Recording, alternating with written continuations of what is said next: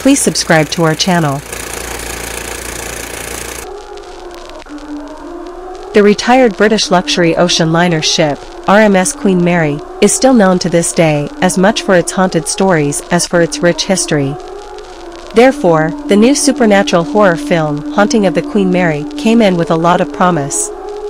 Haunting of the Queen Mary, covering 3 different but interconnected horror stories from 3 time periods, the film presents horrific paranormal activities aboard the ship, which is now permanently moored in Long Beach, California. Haunting of the Queen Mary begins with scenes from 1938, when the magnificent ship was in the middle of her voyage on the North Atlantic Ocean. Although some of the passengers are still seen involved in merrymaking, some sections of the workers aboard the ship discuss something strange happening at the place. Very soon, it becomes clear that a masked man aboard the ship has been on a killing spree, violently cutting down people while also looking for an escape. Despite being initially caught and kept locked up by the authorities, the man is again able to set himself free, seemingly with the help of his young daughter. The film then also shifts into the present, where a woman named Ann Calder drives her young son Lucas toward Long Beach, California. Ann and her separated ex-husband, Lucas's father, Patrick, have been working on a project aimed at saving the Queen Mary. While Patrick intends to write a book, and is mostly convinced by young Lucas's words that something more interactive would serve the purpose better than just a flat book of history and architecture. Thus, when Ann meets with the captain of the moored Queen Mary ship, she presents her idea of building a software-based virtual tour of the entire cruise ship.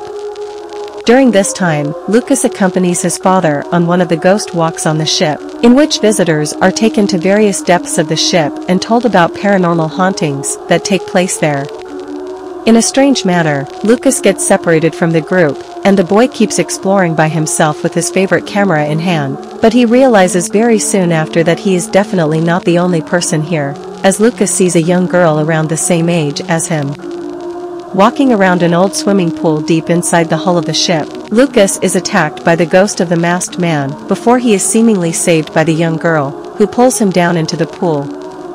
However, even though Lucas is reunited with his parents after some time and returns home, there is something distinctly different and odd about him. What had happened aboard the Queen Mary ship in 1938? Just like the scene with which it first begins, Haunting of the Queen Mary presents an extensive account of events from the ship's past in 1938. This account begins with a particular family of 3, David, his wife Gwen, and their 8-year-old daughter Jackie. Led by David, the 3 actually impersonated their way into the cruise ship, for they themselves did not have invitations to the grand dinner arrangements. Always wearing a half-face mask to cover a gruesome injury from his time at war, David was confident of finding some way to ensure their presence at the dinner hall, and he had found out about a couple who had just cancelled. Taking on their identities and referring to Jackie as their niece, the couple did find themselves a seat at the prestigious dining hall aboard the Queen Mary. The exact identity of this family, with regard to where they hailed from or why they were on the ship at all, is not revealed anywhere in the film, but each of the characters is given some smaller and more minute details, like the fact that Gwen was obsessed with card reading or that Jackie wanted to be a dancer and actor in the movies. Both of these personal interests come into play very soon when young Jackie approaches a group of film directors and actors at the dining hall, wanting to show them her skills in dancing. The director, an egoistic man, immediately turns Jackie down, and David now takes the chance to have a word with the man. However, at this very same time, the original couple whose identities David and Gwen were using also reached the dinner, and this immediately warned the authorities of what had happened. They questioned David and even expressed doubts as to whether the man had actually served in the war.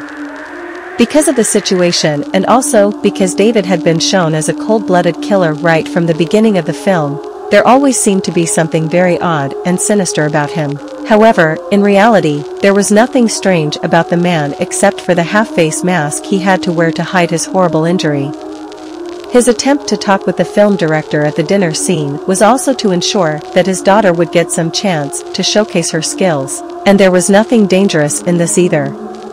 However, as David was rather disrespected and thrown out of the dinner along with his wife, the man took a walk by himself through the corridors down in the hull of the ship. He came across the swimming pool and also spent some time alone there when, suddenly, he was possessed by the spirit of a ghost. It was this spirit that instantly turned David murderous and made the man go on a violent rampage, killing whoever and whatever he found in front of him. David first walked back to his chambers, carrying a heavy metal axe, with which he murdered his wife, Gwen.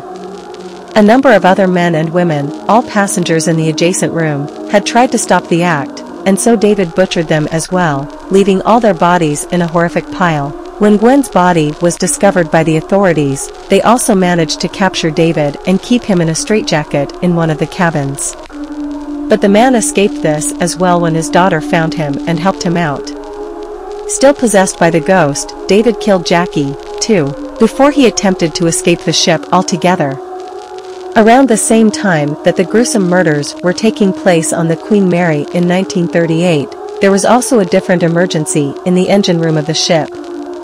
The engines and other machinery of the vehicle had suddenly faltered, creating a strange and sudden moment of panic aboard since the ship would soon capsize and sink.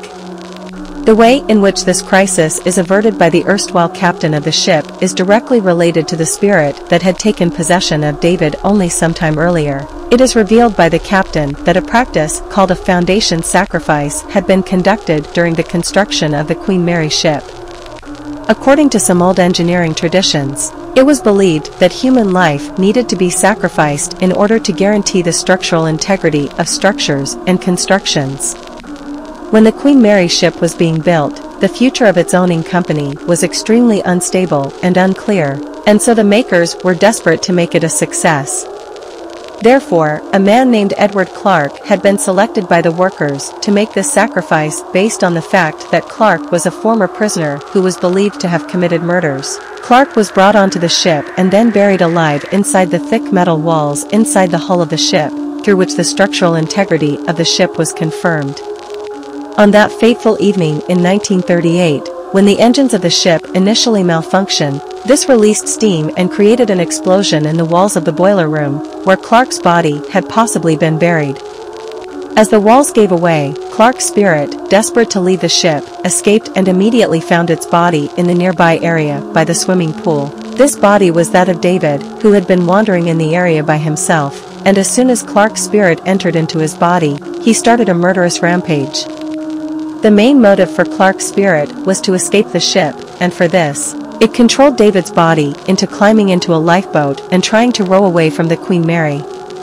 However, the ship's erstwhile captain obviously knew all about this, and he was also aware that if Clark's spirit did escape, the Queen Mary ship would be immediately destroyed, killing all its passengers as well.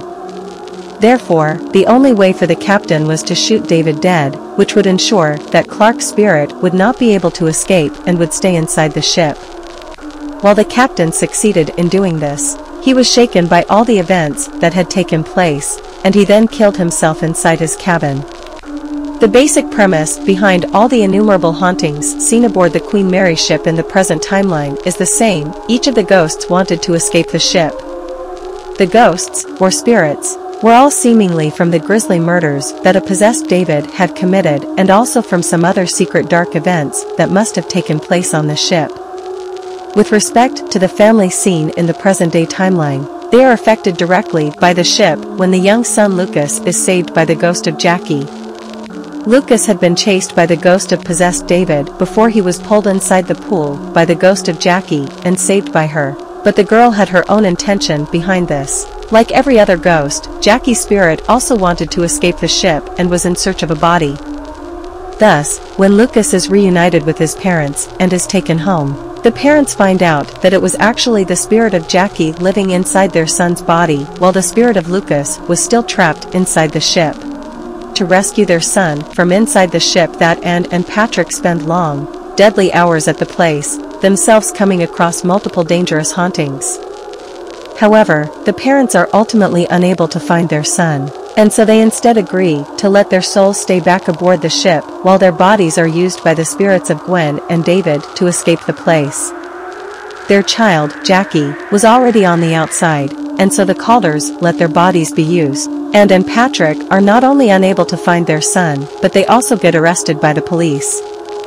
This is because, after learning that inside Lucas's body was now the spirit of Jackie, and threw the boy down from her house window.